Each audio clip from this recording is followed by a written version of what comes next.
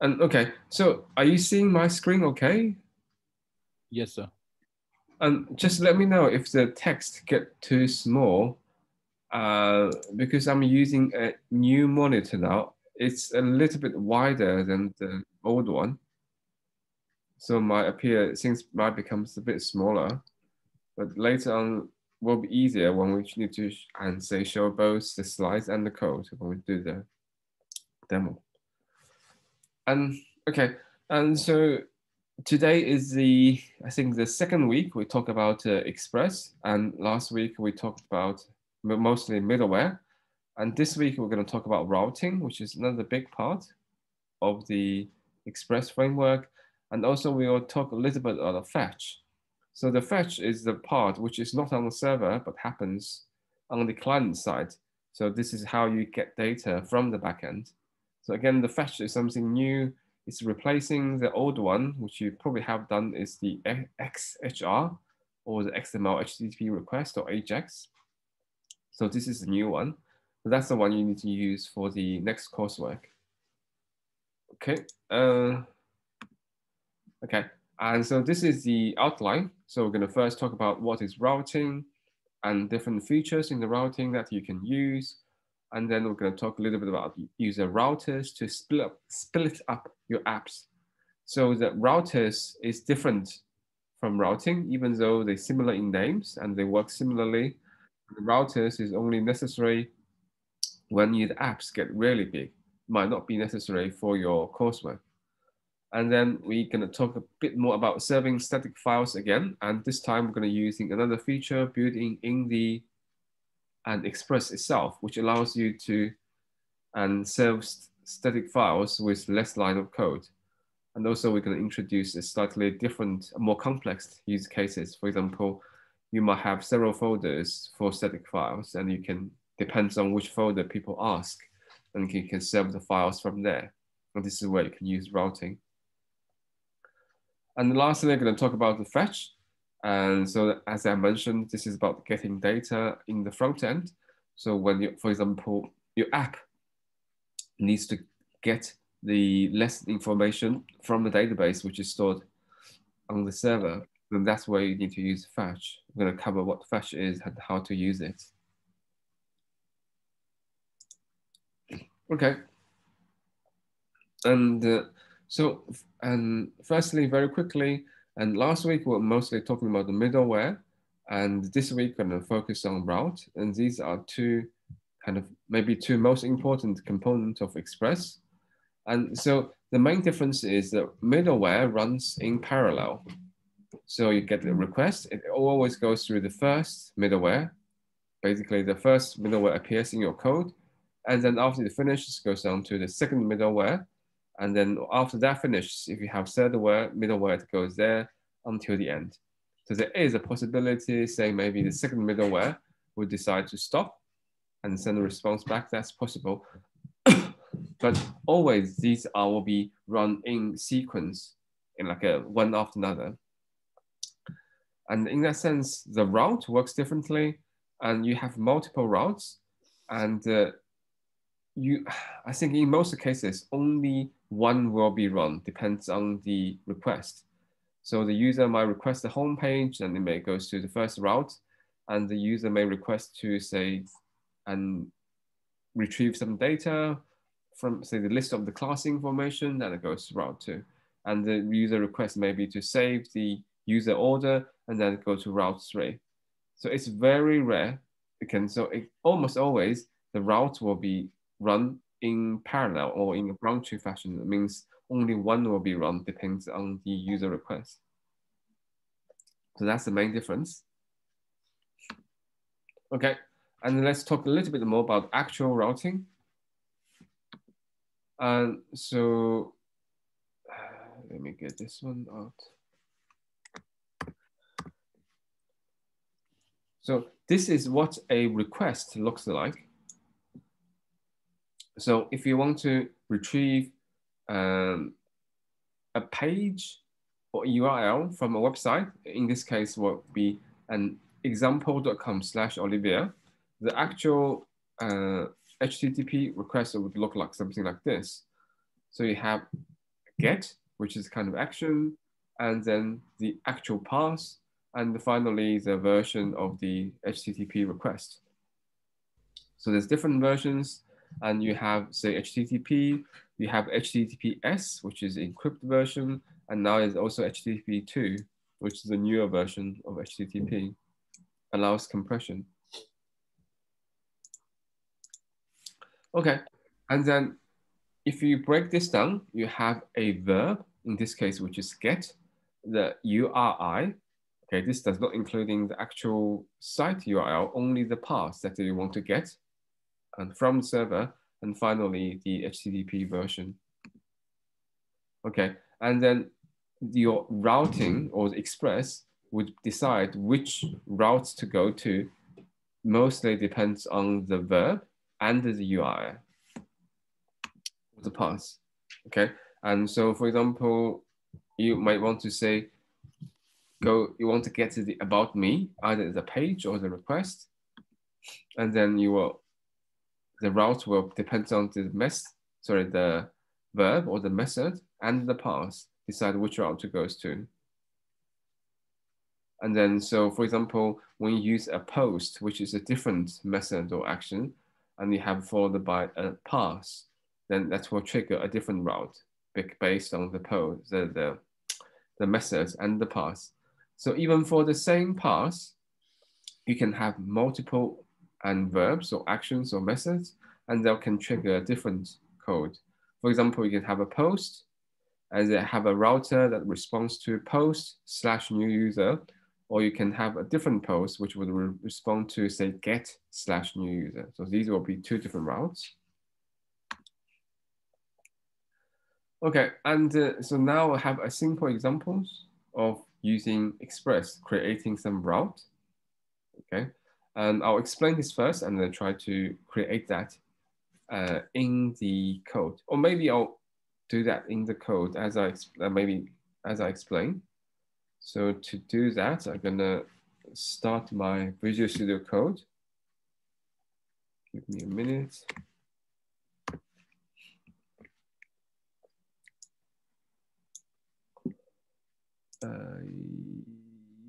Yeah.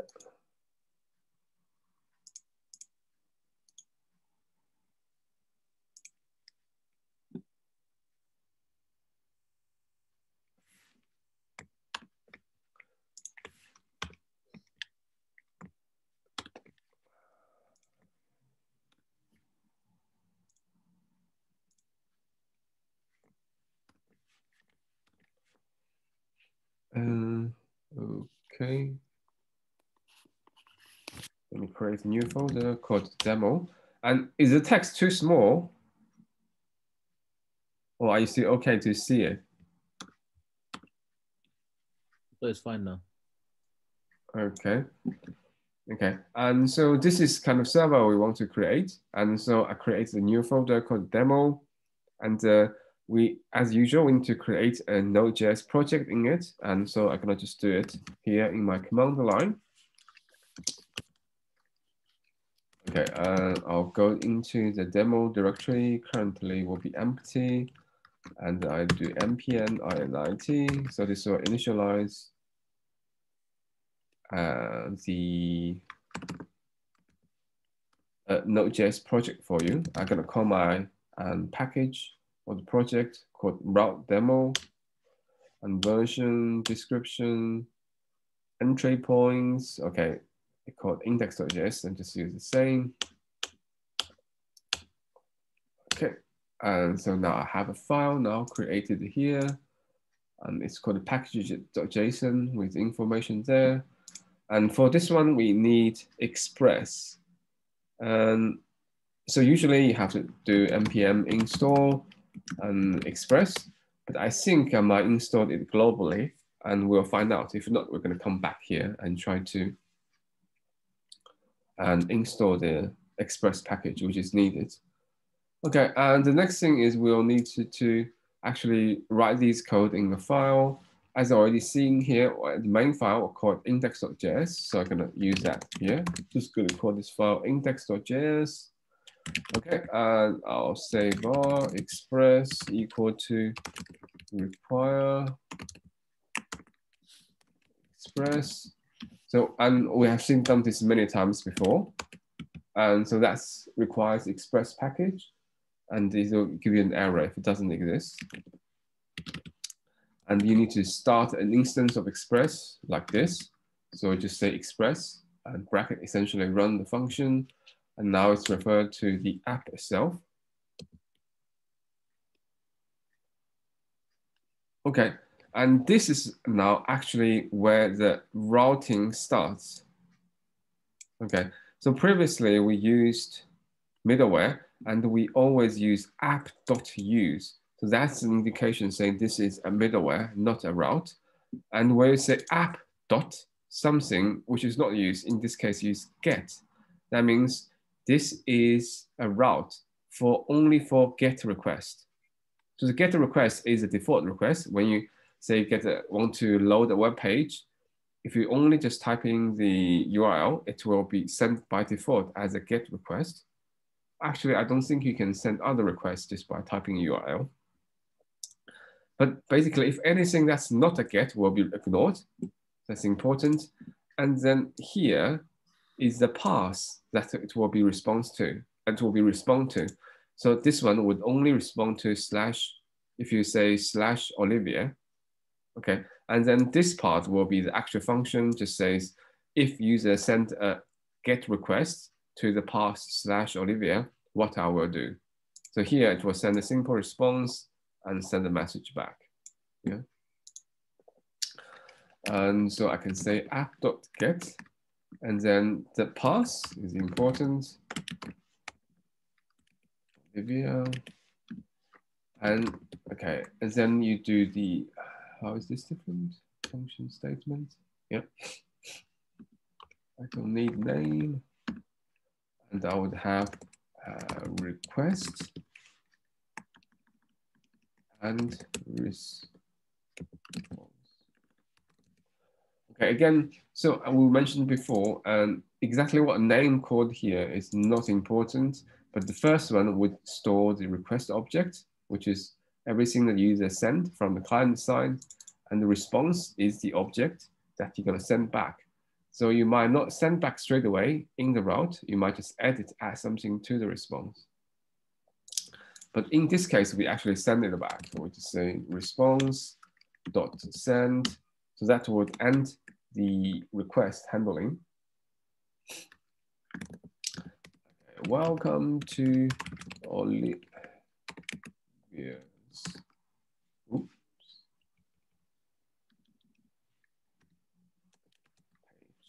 Okay, so you can see now, and I need to use a apostrophe S, which is actually the same as this one I used here. So in this case, if you need a single quote inside your sentences and you have to use double quotes to start, then it will recognize it properly. Okay, and then this is an additional middleware. It's just in case if you did not have a page or did not send the correct path. And if you don't have this, it will just not doing anything, and I'll just start with that. And for the simplest one, you can just say app.listen. String started. That's all you need to do. Now we have a very simple Express server, and it has one route which responds to get, and the path is slash Olivia. That's the only chance you're gonna get any response. And okay, maybe just do the other ones, just can demonstrate. Okay, as I said again, this is a middleware, not a route, so it will always run. And again, I can do function and request and the response. Sir, I have a question. Yeah. What's the main difference between middleware and routing? Oh, as I showed in the previous slides, say middleware, you come a little bit late, always run one by one in sequence. Route, only one get picked. Depends on the request and the method. Okay, right, thank you. Yeah.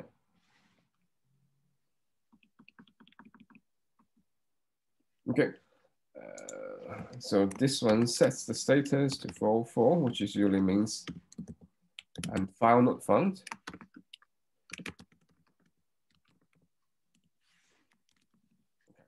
So this way it's a bit nicer, so you always get some response. Okay, let's see if we can run this one now. Remember, so I didn't install Express, so it might give me errors. They can't find Express. And okay, we also talked about last time. So a preferred way is using npm start rather than saying node index.js in case you have more complex starting.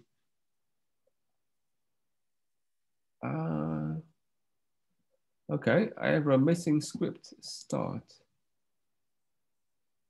Okay. Okay, I'm gonna speak a bit lazy now. Okay, and so instead I'm still using Node, and you can see the error message here. It says, cannot find module express. So the module is still not installed. Okay, I'm gonna do this now. And npm install express. So I didn't install it globally, so I need to install it again. Takes a few seconds to install this one. So if you install it globally, then you don't need to reinstall it every time. So I'm gonna run node index.js again. Okay, so now there's no error and there's no response here either, because when we start the server, we didn't do anything. We just say start listening on 3000. And now if I go to my page, if I type in localhost 3000, hope you can see it's very small.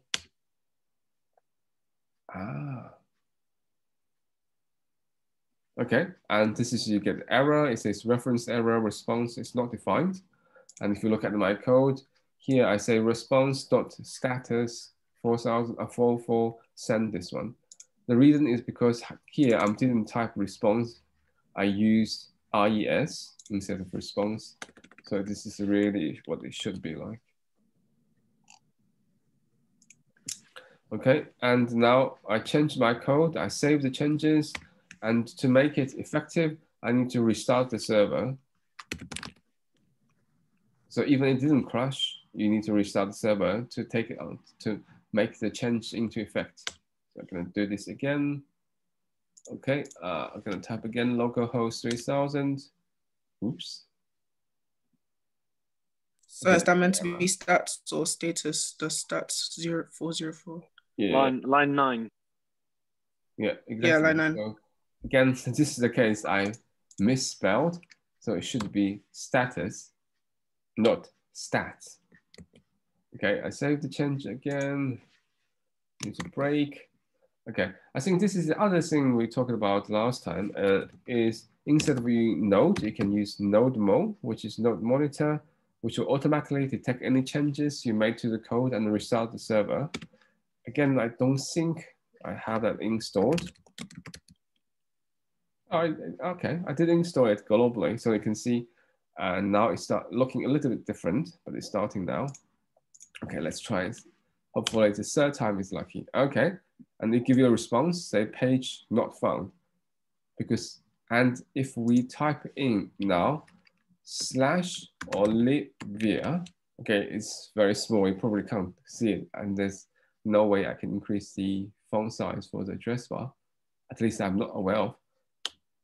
And you can get this message says, welcome to Olivia's homepage. Okay, so that means when that's correct, it matches the get method and the path, then it will rerun the functions here, inside here. Okay, and later on, when we're actually doing this properly, we're gonna use the route is mostly used for database, and you can have say get or put method for say retrieving and return or saving data. For example, if you want to get say the information about the user, you can say get forward by some username or ID, or if you want to save a say purchase, and you say you use a put method with a certain pass, and then that will trigger saving the data into the database. And in the actual function, you will say connect to the database, either retrieve from a certain table or save the data to a certain table with a particular query. Okay, that's that in terms of the simple example. So that's how the route's working. And usually you will have quite a few, depends on different methods and different routes, and it will do different things. That's the idea of a route. Why is it doing? Okay, and so that's kind of introduction of routing is, what routing is. Now we're gonna go to the next part, which actually talk about some more advanced features in routing. Not that particularly difficult or advanced. It's something quite handy, useful you use. Okay, and the first thing is you can grab parameters in the routes. So imagine if you need to make a website, has lots of users. These users has IDs, which are like a 1, 2, and 3. And then you don't really want to create a route for each user. For example, for user 1, you define a route user, and for user 2, you define a second route called user/2 and so on. And if you have a 1 million user, you need 1 million of these routes, which is very inefficient. Okay, and so what you do is you define a route and which takes the ID as a parameter. So basically you can have one route for all the users instead of say specifying a particular ID for each route. Okay, and so this might be something gonna look like. So what you need is a column, okay? So the column indicates what afterwards is a parameter. So you can see in this particular, we have this column and then followed by the user ID. Then Express knows what to expect is a parameter here, not an actual text string says and column user ID. So this is almost like a parameter argumenting function. You expect there will be some value here, whereas this part, Express would uncheck just to make sure it exactly follows the same URL user is sending. Okay, and later on, once user sends some parameter, if you want to get the value, you use the params, or it's a short for parameters property, and it has a own property called request. The parameters object, it has a property called request. The request would include the user ID value. Okay, so basically if you see here, REQ is the request object, which have everything user sent. And inside you have this params, which is this params here, which including all the parameters. And then you can use user ID. This user ID has to match this parameter names you define here. Okay, and you might have other parameters. You can have multiple parameters, and you can use params dot other parameters name, and you get that value. And finally, this is 10. That just basically means you put it in the base 10 or decimal format. We talked about you can have binary or hexadecimal, which have 16 digits. This is usually you just want a decimal number. Okay, and so if you have some pass like a slash user slash without anything, then this will not be matched and this will not be triggered. Or if you have slash users 1, 2, 3 slash posts, so this part would matching this pass or URL, but this one is additional and would fail. So basically this would not respond or would not trigger this route. Okay, and what will trigger is, because here you didn't say what the user ID is, so it does not have to be a number. So you can do this. So now the user ID will be cake, or this, where the user ID will be horse underscore ebooks. Or you can put in some numbers there that will also be picked up. Okay. And if you only want numerical values and you need use some logic in the route, For example, you can do this and you get user ID, and afterwards you can do some checking to make sure it is actually a number. Otherwise, you send back an error message or something. In terms of enforcing the parameters, is not something you can do in the route itself. You have to done in your own code. So now we could just add this to our new server or new Express backend. And we can say app.get. Okay. And so this is other thing you can see. User ID. Come back to this in a second. Function. There's no name. The parameters will be request. And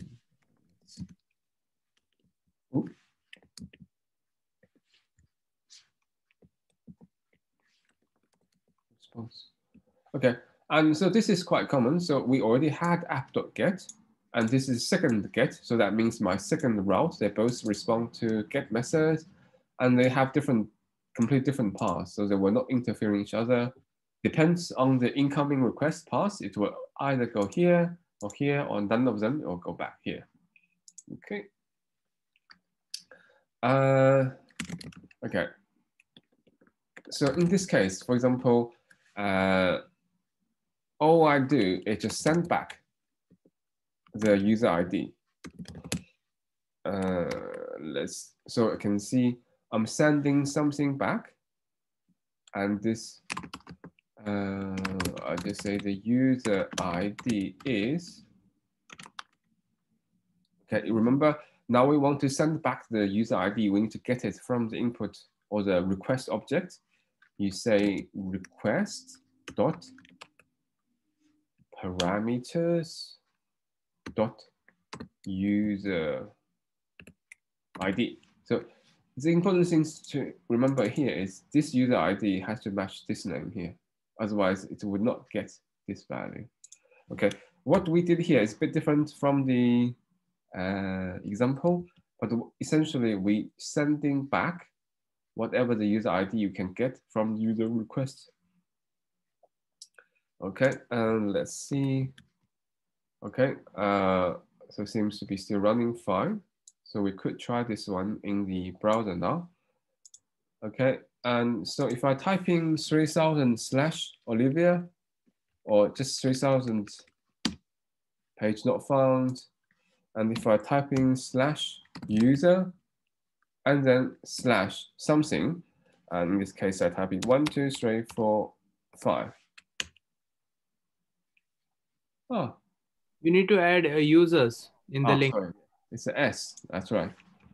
It has to be, okay, exactly match the path. So if I said users, and here it has to be users. Wow, you could even see, I'm surprised. Oops. Okay, I got another error. Okay. It says property. And number 10 maybe, response. I don't know, the second parameter has to match with the rest. Response. Line number 10. Yeah, you've got the response then instead of res. Yeah. Okay. Well done. Yeah, and restarting. And let's try this again. Okay, work this time. So it says the user ID is 1, 2, 3, 4, 5. And I can see, I just want to say you can type in some letters as well. And it just give you back the same, whatever you type. But if you're just typing nothing, only slash, you get page not found because it does not trigger this particular route. And if you type and if you have some number, but you have still something afterwards, it will still give you page not found error because it still does not trigger or match this string here. Yeah. I think, yeah, that's all. That's all we want to discuss now. That's one way, and to get parameters out of the route or the query string.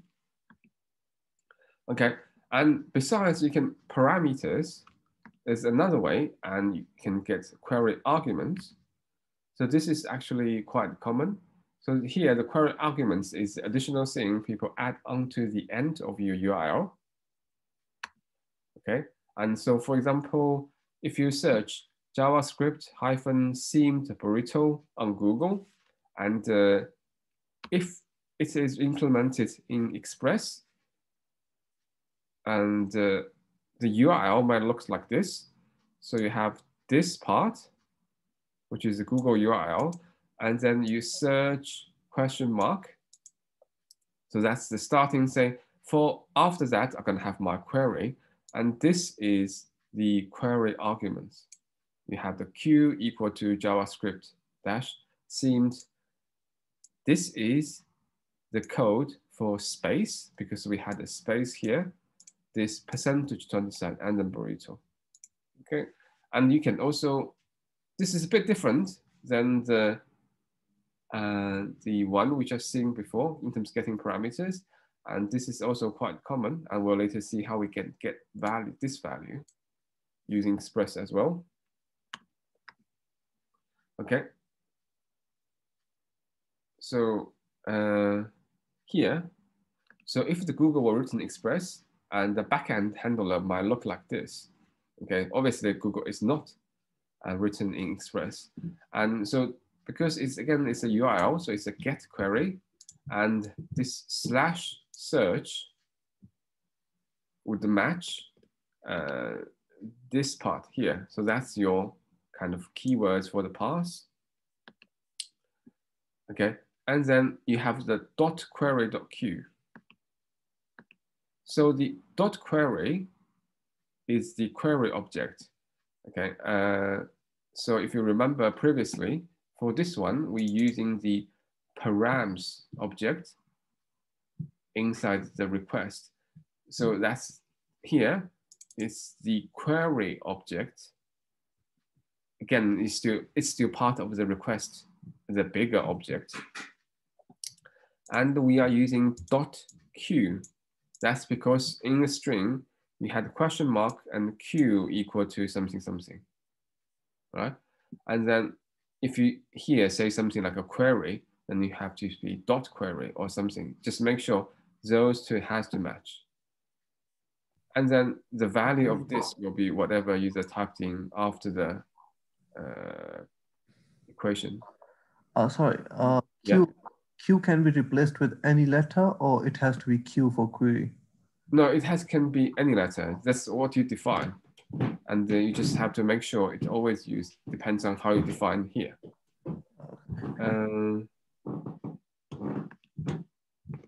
Okay, again, we can just do a quick example here. And this is our third route now. We're gonna get, and this time we're gonna do search and function request and response. Again, we're gonna just do the same, response.send. This time we're gonna say the query string is, okay, using the request object, and then use the query object inside there, and then what's dot afterwards is really, okay, let me just say, oh, I don't know. Maybe I use dot text here, so it's, I need to do the same and on my front end, so it's gonna use to return the text. If I use Q, it's not gonna get the information here. So if I go back here, hopefully it's already updated. And this time I'm gonna type in search, okay, and then ? And to make it work, I have to use text, because that's what I said in the routes here. Text equal to, there's some random text. Okay, and you can see now the query string is this, which is what I typed in. But if I say text, as in the examples in the slides, I say it's Q equal to this. And you can say the query string is undefined because it couldn't find anything or an argument or argument which start with text, and just says query string is undefined because this part is undefined. Yeah, so hopefully that answers questions. So you can define what the text, and what actually happens is you can actually have multiple query strings.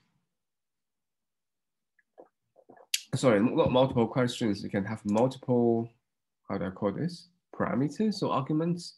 And in the query string, you can have q equal to something. I can't remember now what it is. And text equal to something. Does this work? Yeah. And I just use the and to join two different parameters or query string. One is called q, and the other one is called text. And here, I'm only looking for the value of text. So it's only give you this one, which is I typed in here, follow the text. You can have multiple ones and you can pass it in your routes here. Oh, okay. We are very behind. Okay, and looks like I'm planning too much. Okay, so that's the second part. And the next part is you can use router to split your app. So if you remember, route is related to route. Router is related to route, but it's a bit different.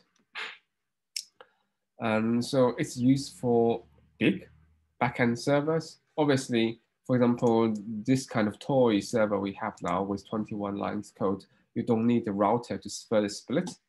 But in a proper one, you might have much more. For example, we can have many gets, and each gets, the actual function itself can be quite complex, not just a one line code.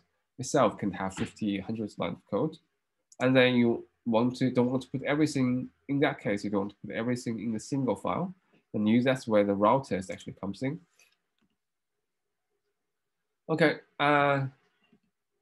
so for example, you can have routers for static files or images, and even that you can have different routes. For example, and then you might have, say, specific routes for user accounts, chat rooms, forums, and so on. So the router is an isolated instance of middleware and routes. So in a sense, itself like a mini server, something like this. You can have a mix of middleware and routes inside it. And yeah, it's sort of like a mini applications or mini servers. So this is like one app. You can break that into smaller mini apps, and each perform a different function with its own middleware and routing. Okay, and then each of them will have its own built-in app router. Okay, so just to, if you remember, that's a picture from last week that gives you possible examples where you might need a router. And so this is your main Express application. This is where you will start your server.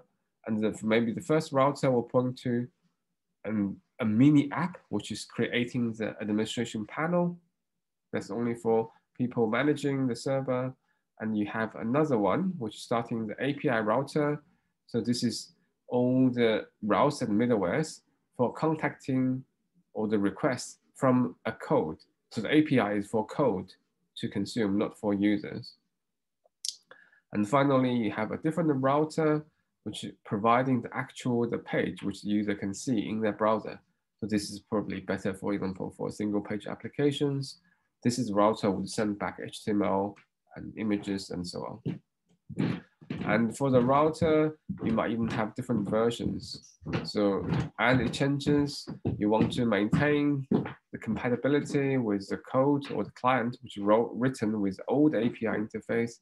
So you want to keep that, and you add new versions, and each of these can be a separate router. So this, again, so what we're going to do is not going to be this complicated. We'll probably just do something similar to this. So might not need it for your coursework.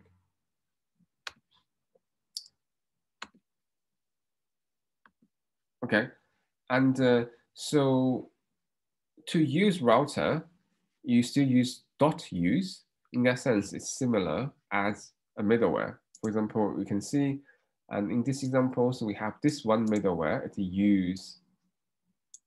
And in this case, we did not have anything to use. We just has the event handler. Okay. Whereas if you want to use router, you will put your router names here and to use that router to do something. But you still use the app.use to call a router. Okay. We already mentioned this is when the apps get big, and for smaller one, it'll be a little bit overkill. And so this is a simple file. Just in concern of time, we might not have time to do all of this. Okay. So this is the like the main app file or the root main. I think all these parts we will be quite familiar with from here to here. So it gets the express module or library, and you get the parse module. Okay, and here is what you need, and you need to require your router, and you have to tell where the router file is. In this case, it will be the current directory. Assume the subdirectory called /routes, and inside we have a file called API router. Okay, and that's how you get that part. And then you require this, and that you give it a name called API router. In a sense, similar to this, right? So you need to require something. This is a module. This is think of like your own customized module, and you require it, and then give it a name so you can refer or use it later on.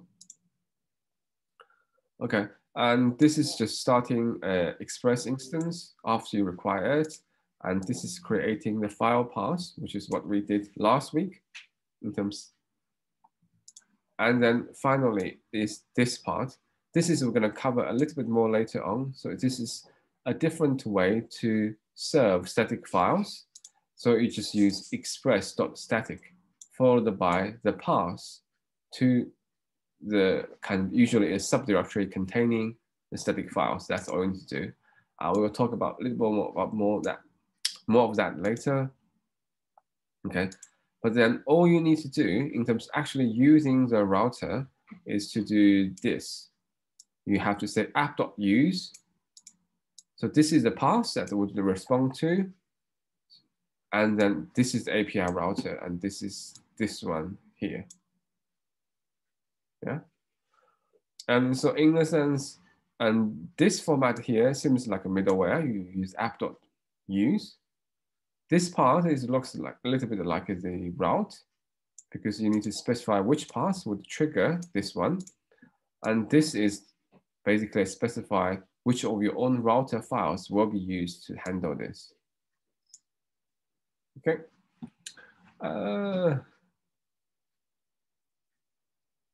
Okay. So I can add this one here. So for this one, if you want to use a router, we just have to say app.use. And okay, let's /API and API router. Again, the names can be different. It doesn't have to be that. And I have to put it here instead of say here, because I put it here, it's already end functions will never run. And obviously before this, we need something similar to this to load the router. So we have to say our API router is this particularly package. It's like a local package file. Local, still called routes. Okay. Okay.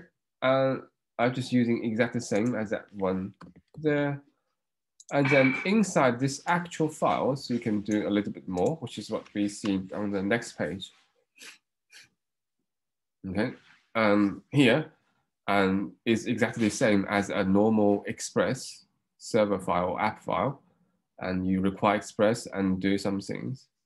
And we're not gonna go into actual details here, but just to demonstrate, to make this work, we need to create a subfolder first. This one we're going to call the routes. Again, the name you can decide just to match the name you used here. And inside the routes, we need a new file. In this case, will be called API router. Again, it is okay so long as it matches whatever the file name you put in here. Okay.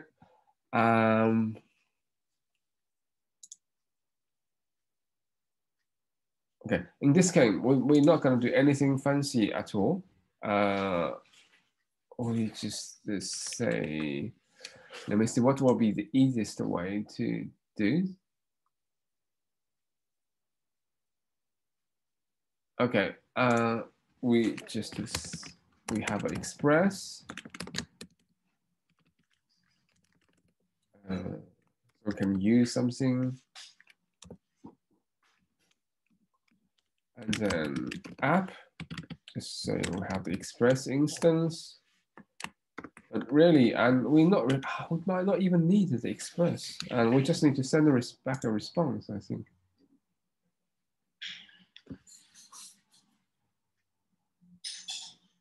We just say app dot use. Okay, I'm gonna now do a very simple middleware. All it does, request and response.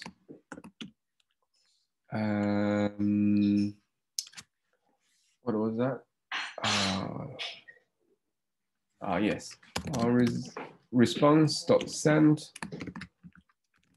This is, okay, let's just say, hello from the API router. Okay, and all it does is just sending back a message, nothing fancy, but you can imagine you can put much more complex code here. Okay, as a result, I just need to start the index.js, and if I use /API in my path, it automatically goes to here and do whatever I decide in this function. In this case, it's only and only does this line, just send back a response. Oh. Okay, let me see if this would work.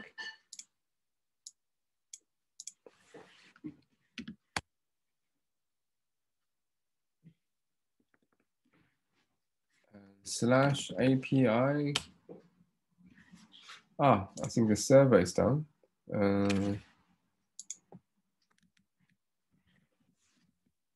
Okay, app crashed.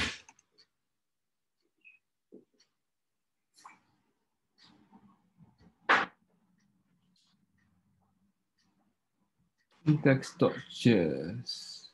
So instead of the var app equals express, you need to do express.router because this is a router. It's not express server. Oh, yes, sorry. And this is not express server because you want to make the router. It's not because you're making the server at the moment. Yeah. And also you need to do exports. So you need to export the app. So in your index.js, it knows that this is the route. That's right. Sorry. Router. Yes. I missed this part. API. Finally, yeah, I was thinking about this, and so you have to do module.exports equal to API. Okay, so this is for this. Okay. So that's essentially like the name for your route. And again, as mentioned, it has to be router. It can't just do express, which is actual server. And finally, you have to export it.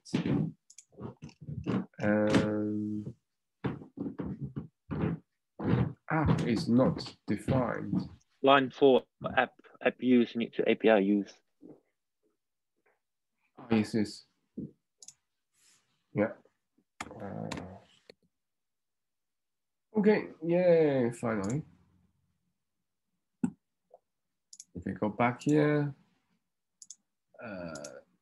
I'm going to do /API. Yay! Now we have some response come back. Yeah, and obviously you can have more than one routers, and each routers can have much more complex than this one. Oops. Why I decided to come here. Okay, and now I can get back to the actual slides. Okay. Next part is about serving static files. And we already did it last week. We used these built-in paths and the file system modules or libraries built-in come with the node. And then we created the file path first. So that including whatever the path to your Node.js server file. And this would be the directory name containing the static files. And finally, this will be the actual file name that's included in the request, which you can just get by request.url. Okay, and when we do the file, when we try to serve the file, and you first get this file info object. So if there's any error, you would return, basically stop this function, and you call the next one. Then if the file info is file, you will do res.sendFile. So the send file is a function from Express, allows you to send the file back. And because you now is sure and the file path is working, and because let me see, where did I do the file info? Okay, and the file info is there, so it has to be the generated directly using the file path. Then you can send the files back, and you can do else.next. Essentially, say if this doesn't work, you just call next one as well. Okay, and so we can do this a simpler way with just express.static. And so you need these packages. So previously, this one, we don't use Express at all, and just use the path. And actually, we use Express as well. We need the send files. But here we need Express path. These is more for the server path, so you don't necessarily need it. And this is starting Express. So this part is actually a little bit different, but doing something quite similar of what this line of code does here. It's just creating the actual path to the file that you want to serve. And so it says path.resolve and directed name plus the name of the subfolder, including the static files. So here you don't include the actual file name yet.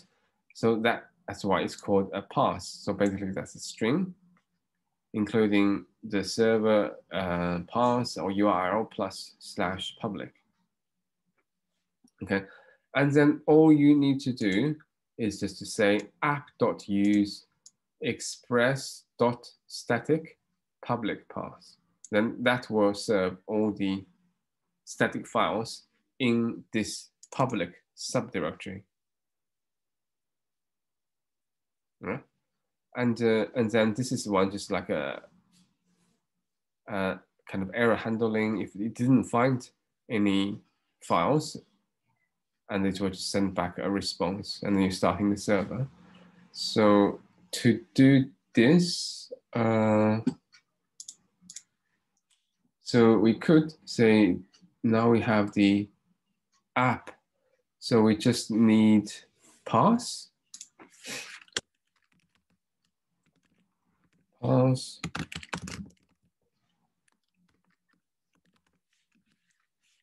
Okay. And then we need to create the static file path. In this case, it's called public path equal to path.resolve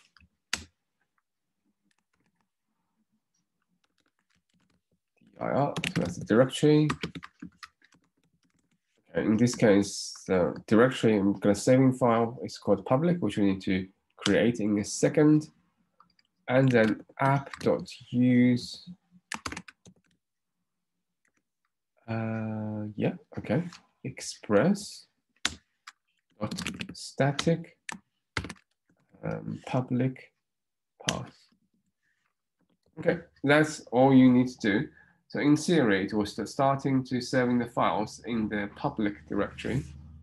Then let's just quickly create a new directory. Call it public. Okay, and inside it, let's create a simple file and called hello with a show.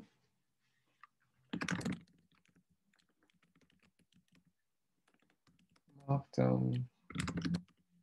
Okay. Let's say it has only one files inside there, but that should be okay. And then now, if I type in slash,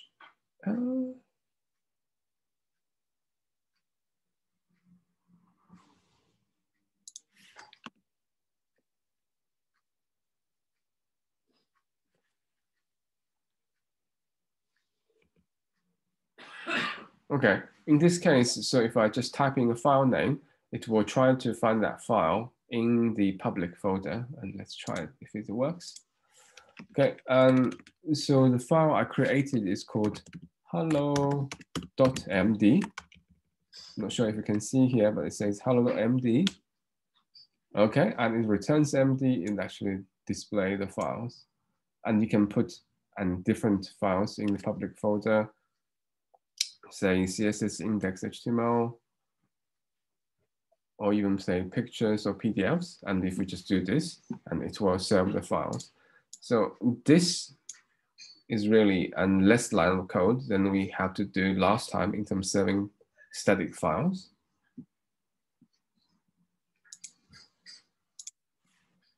Okay, we have about half an hour left.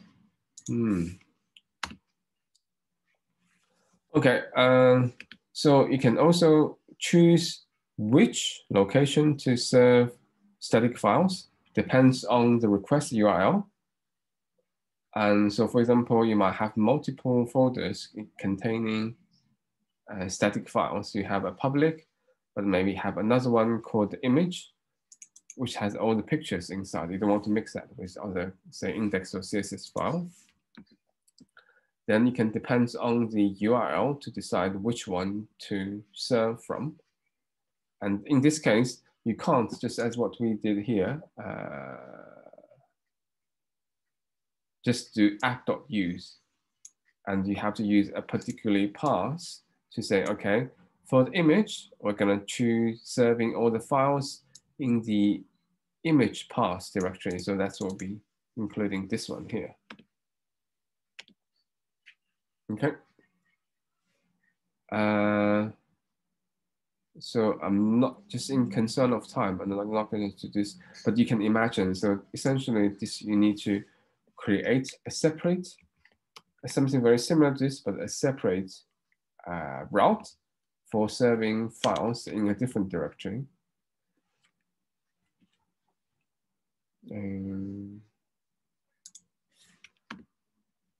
Okay, and so this is say, if you have two different directories and you want to know which one to serve at when, and you just use different paths to differentiate between them.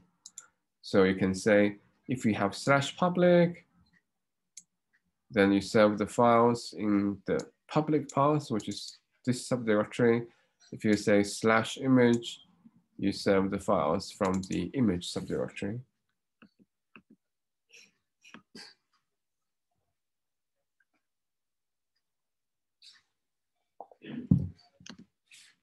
Yeah.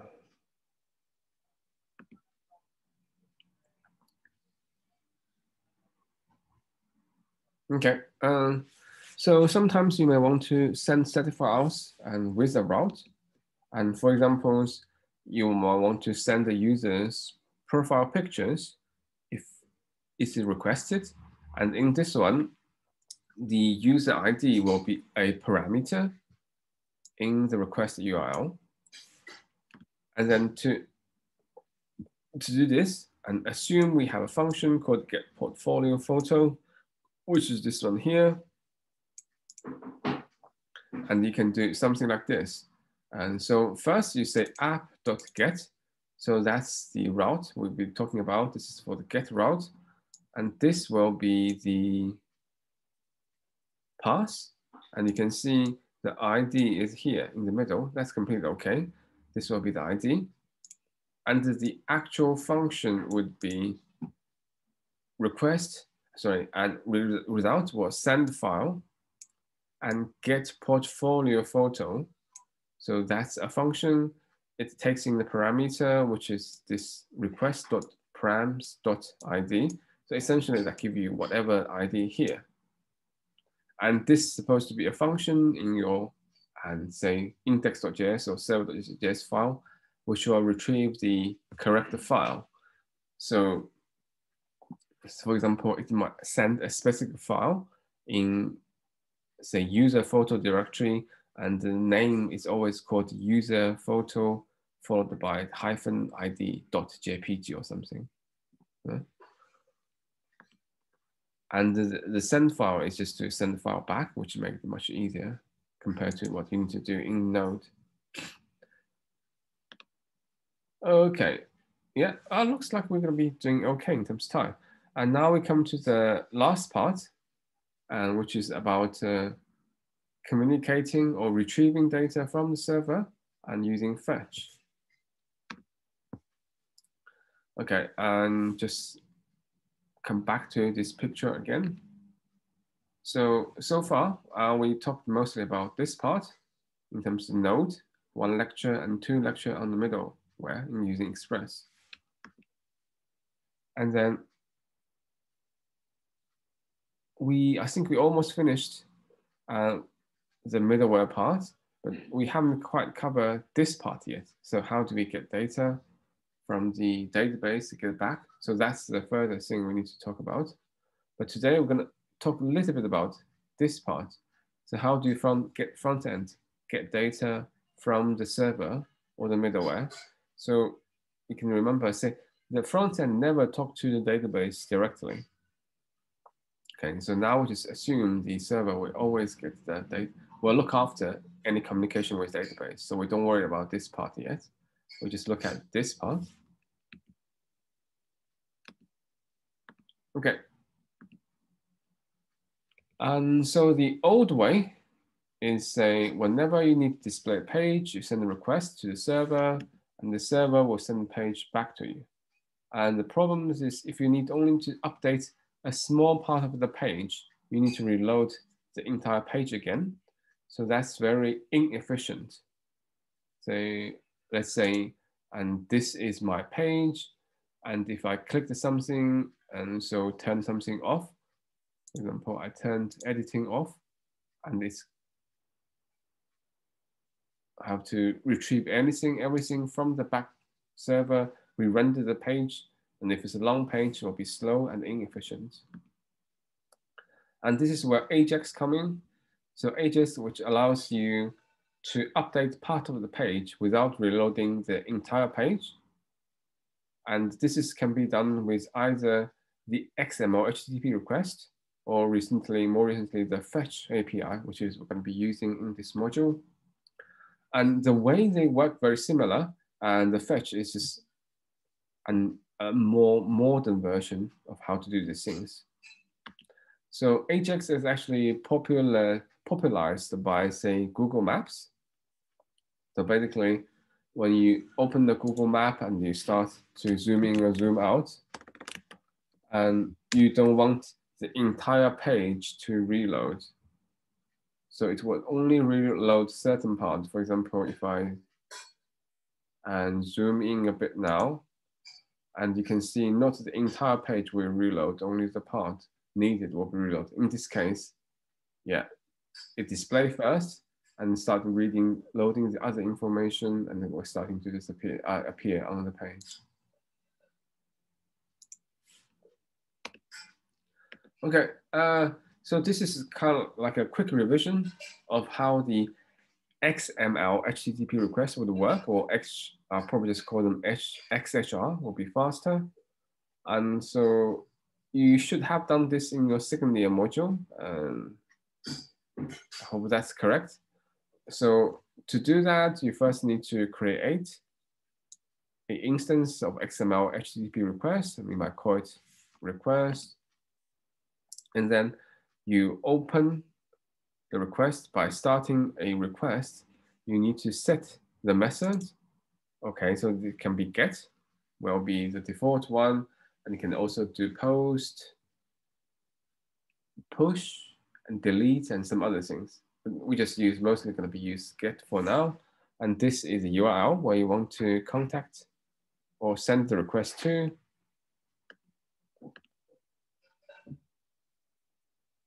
Okay, and then here we set up the request. We know where the destination or where the request is going to and the methods, and actual content in the request itself, what it actually request to, will be stored in the request body. Here it just says first says response type. And this is where actually the response you get from server. So it says I'm expecting a text back from the server. And this is not necessary. And text will be by default. But if also, for example, if you're expecting an image or PDF files, you need to set the response type. Otherwise, might not be able to handle it properly, the browser. Okay, and that's all quite simple and easy. The difficult part is about asynchronous communication in the sense, and if you try to get some data from a server, you might not get the response immediately or ever. For example, it's a large file and it might take a while for the file to come back. But say for JavaScript by default, they will not going to wait for that. It will just continue running the code after that. So that potentially can have problem. And the other thing is sometimes, for example, the server is offline, so we'll never get a response back. Okay, and that's gonna having issues, causing errors in your code, and you need to handle it properly. So all these are called asynchronous communication. Okay, and then the XHR or the old Ajax allows you to just using this unload event handler, which basically says I'm gonna wait and only do the things here after I get the files back. Because as I already mentioned, you do not get the response back immediately. By default, the JavaScript will keep going. And so this is what happens. You say the request dot unload, and then say this message only runs after you get the request back.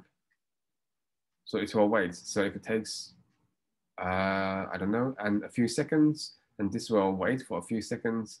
If you never get a response back, this will never run. Okay, once you set this all up, you say request.send.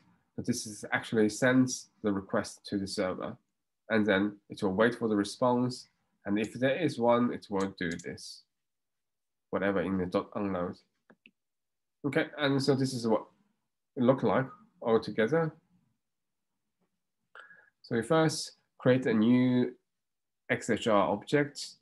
You open the request, setting up the method and the URL. And in this case, because we're expecting the page come back or a text, so we don't need to send any other information in the actual request body. We expect something text coming back, and it will just display that text and in an alert box. Okay. And so this is something, and you potentially will run into. You might get something, say, access to this is blocked because this cross-original request, cross-original, what is resource request or something. Okay, so that's a default thing, and you often, let me see. Yes, we have a little bit of time, so maybe let me try to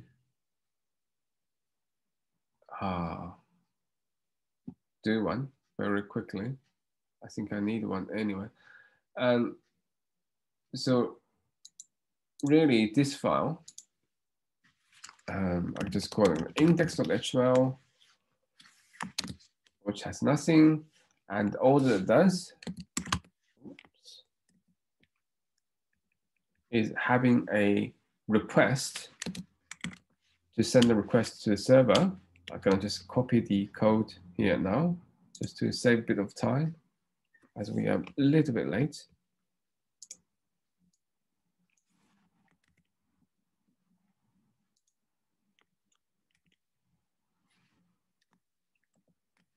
Okay. And what this one does is I have HTML file, it has some script, it will be run, and it runs a local XML HTTP request, AJAX request to try to contact this. So we know, and if you, for our server, if you only type this, localhost 3000, what you get is page not found. So what we expect is we're gonna get a text back, and as a result, you have alert box, which with the text, page not found in that. Okay, and if we run this or open this HTML file in the browser,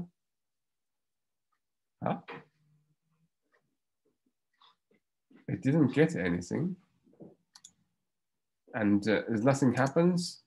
And if you do an inspect, hope we can see, this is what the problem is.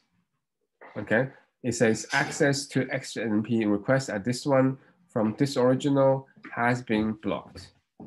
Okay, and essentially these things, these are from two different servers. You are not allowed to access the information from a different server, basically. So what you need to do is to add this to your server. So you need to allow control, so access control allow origin, and then star basically means you allow any origin to access your this particular server. Okay, so this is something that you need to put in your server file.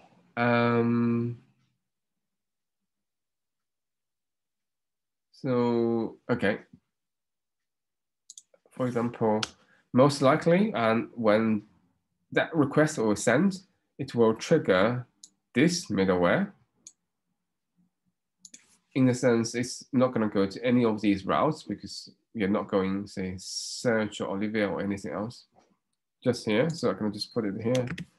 I'm going to set the header, say I'm allowing access control, and then or send a message or and say something else. Okay.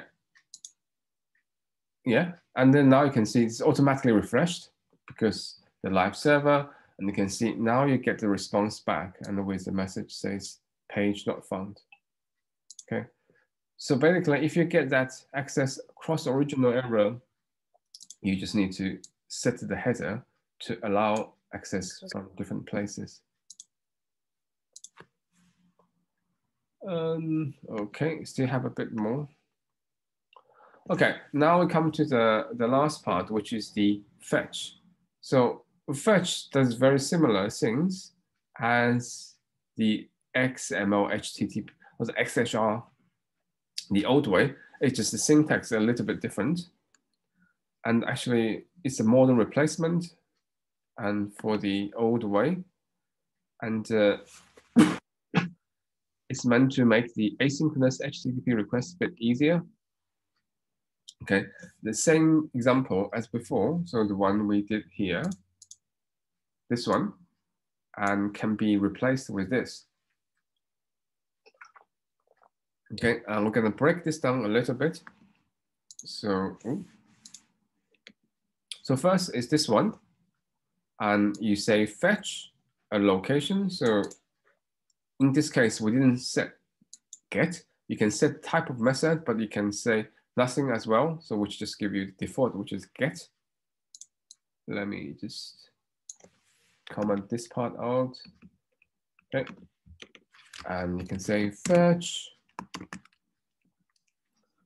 And even, oh, okay, I'll be nice and typing HTTP as well. Localhost 3000. So this is,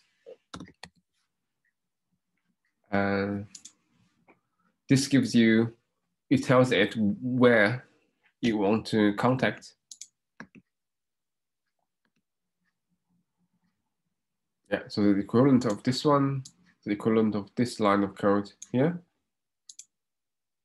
And you don't need the send, so that means you don't need this one at the end. It will happen, you don't need to explicitly say send. Okay, and then you have the dot then. So this is the equivalent of the unload, and it returns something called promise.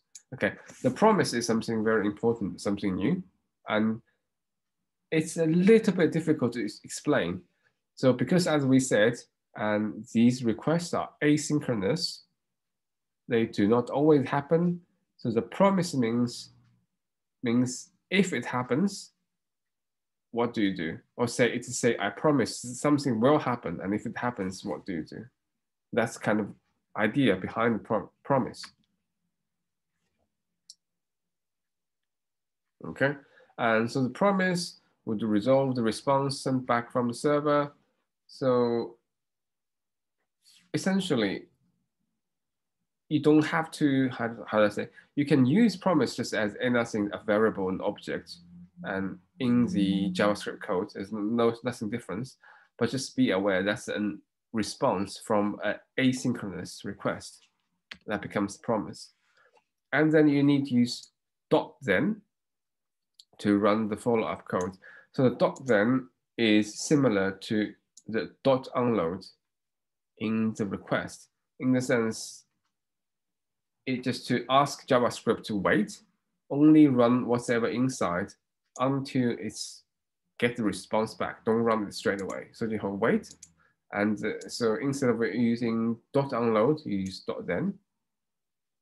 Okay, so that's why you have this one here. So you contact a server, and then you say dot then. And inside is what you're going to do. Usually it's a function. You will do something with the response you get. And that's what this response is. That's no object is, and includes whatever you get back from the server. Okay. And in this case, you get this response object, and you say response.text. Okay. This is very specific in this case because we want to turn whatever response I get into a text. Okay. And itself returns the promise. I'm going to do function response. Okay.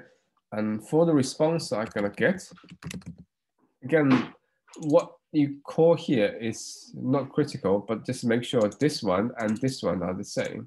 And it always contains a response object. Okay.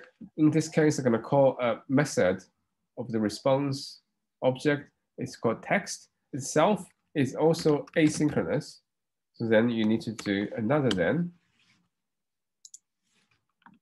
to wait that's done. Usually that's quite quick. But still, it's because it's a promise, you have to use dot then.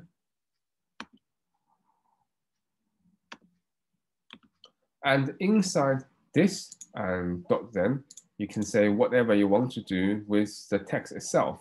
And in this case, or just do alert box. Alert the text. Oh, sorry, I can't just do alert text yet. And you have to say, this is my returned function. So this is the promise, which will return something. I'm going to call it text, and then I'll alert text, basically display the text. And you can see this page is running now, and it gets another box. Alert box shows page not found, and click OK. Yeah. Huh. Why I have an error message here? Line 20. What is the in this case? What is the text? Oh, okay. The text is this thing. So basically, the text is your response, and the response will be whatever the server sent back, and you do this part, just first convert that into a text, and this one will be referred to whatever the result is returned by there. So you could say, you can say result, and then you just say alert result. It's the same. It doesn't matter. This is the outcomes or the results of run this function. And if you run here, I'll still give you the same message. Yeah. Okay. And actually, this error is actually not an error. That's purely because on the server, we set the status as 44 for the request, and then the server would think that's an error. For example, if I just say send, let's change the text message to something else. Hello from the server. Oh, you still get, let me clear first. And then rerun. Yeah, you can see now there's no more error. And then you can see the message here is different. Okay, and that's all it is. So basically, instead of writing this one, and you can writing this one. And let me try. Maybe you can even get away without the response dot text, because that adds a little bit extra line of code. Say, for example, if I don't do this, and I do directly a alert, this time I just alert the response directly.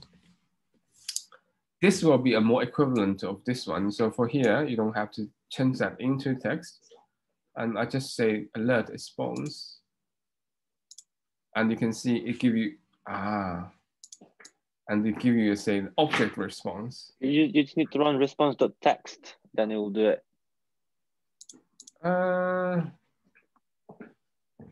I doubt. Let's try. Text function. Yeah, so that if we do text function, yeah, and it's the same as what we do here, and just not using the promise at all. That's the only difference. Yeah, you can see that says object promise. Essentially, that just because the text itself returned a promise, then you have to use .then to resolve that promise. You can't just say .x directly. You can't use it. Otherwise, that's what you get. Okay, and so you can't skip the part. So you do have to